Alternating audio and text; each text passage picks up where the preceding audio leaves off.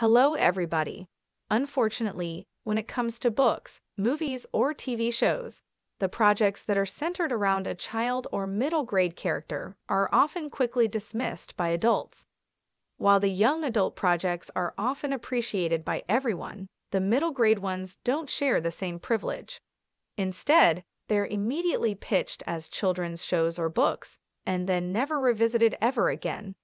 This is a shame because we all know that some of our most beloved shows and movies of all time, such as Harry Potter, are actually middle grade pieces that prove these projects can also be timeless and beloved by every age range. Therefore, whenever a new show hits Netflix with a child protagonist, we pay special attention to make sure we gave it a fair chance as much as the other shows. Back in 2017, when Anne with an E premiered for the first time on the platform, we were more than happy to watch it since we were already familiar with Lucy Maud Montgomery's work and couldn't wait to see how this adaptation has worked 110 years after the release of the novel.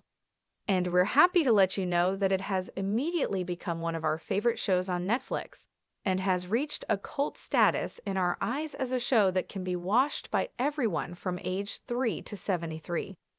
Naturally, the last thing we would like to see is to lose the show.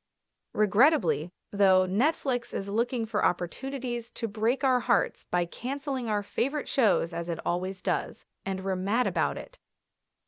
Season 3 of Anne with an E was released back in 2019. Since then, we have been waiting for a Season 4 release. The fans even started a hashtag on Twitter, which received a lot of support but failed Netflix to do otherwise. Even Ryan Reynolds joined the campaign and urged the platform to reconsider its decision to cancel Anne with an E, but the attempts were in vain. The reason for Netflix's cancellation was the fact that the audience in the age group of 25-54 wasn't growing as they expected. This brings us back to our main argument at the beginning of this video.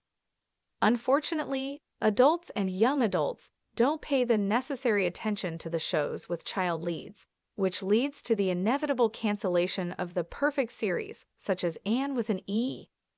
The period drama show has an impressive 8.7 score on IMDb, yet another signifier that the show is pure perfection but lacks the hype it deserves.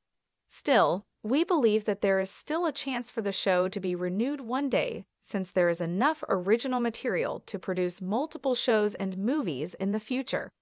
If we, as the fans, prove that we're determined to have Anne with an E back, Netflix cannot afford to lose us.